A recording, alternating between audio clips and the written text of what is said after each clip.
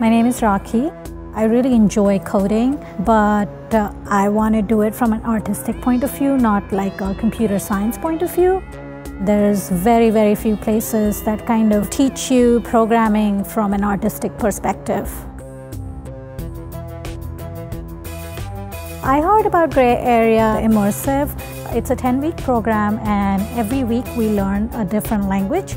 While we started with basic web skills, that's HTML, CSS, then we got into languages such as processing, generative visual, to microcontrollers like Arduinos, working with sensors. I had never done all those things before. Over the whole program, we were just sort of introduced to a lot of different possibilities. The application part of it was left very open-ended, and that's what kind of got us to sort of make it our own eventually. My final project is called The Ripple. It's a meditative, interactive poetry created by the heartbeats of the participants. In the last week, we did installation week, which was just awesome.